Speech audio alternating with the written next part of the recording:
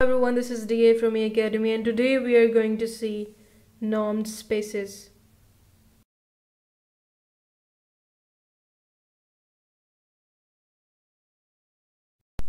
As we know about vector spaces, topological spaces, and metric spaces, and the concept behind is that if we have a space like this, then it is said to be a vector space if it satisfied 10 axioms and 5 of them are of addition and the rest of are related to the scalar multiplications.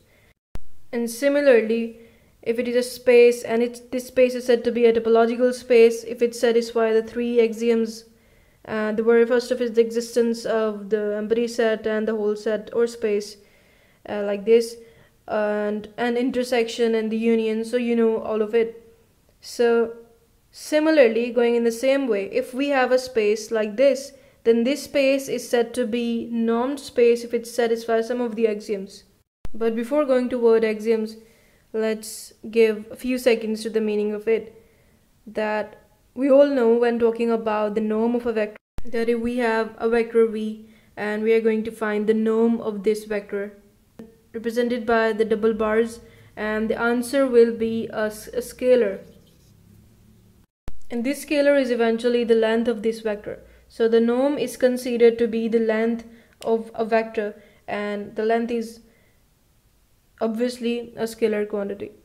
So we can say that norm is a function that takes vector as an input and gives a scalar as output. So we can form a function from a space to a scalars like this. So here's the representation. The function is represented by the bars because norm is represented by the 2 bars, and the dot represents the element that was under consideration. N is the space, and R is that scalar from where the output is. So this space N is said to be a normed space if it satisfies some of the axioms, and because a space must have underlying field, so the field may be real numbers or the complex numbers. It depends on the nature of the function or the input that was taken out. So here we have N as a linear space over any field f that may be real numbers or the complex numbers.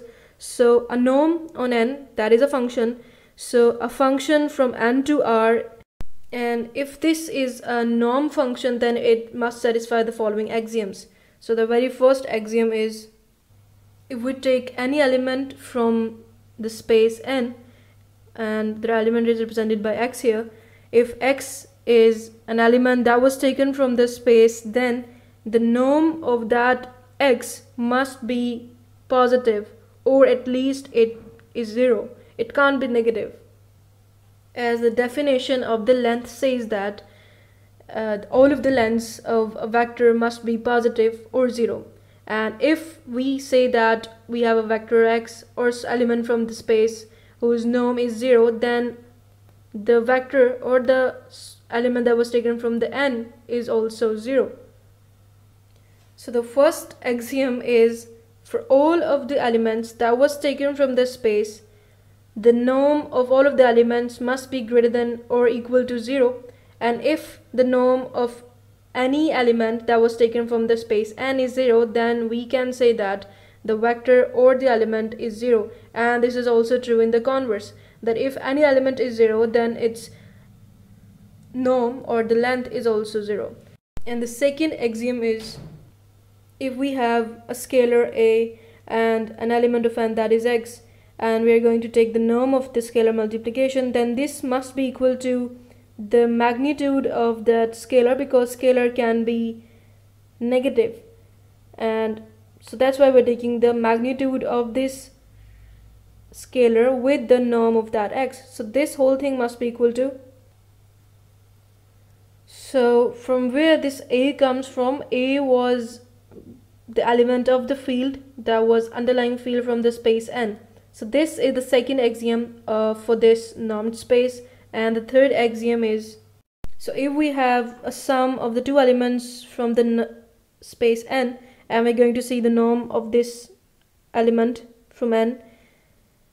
So this thing must be less than to the norm of x plus the norm of y, because we're here using the triangular inequality.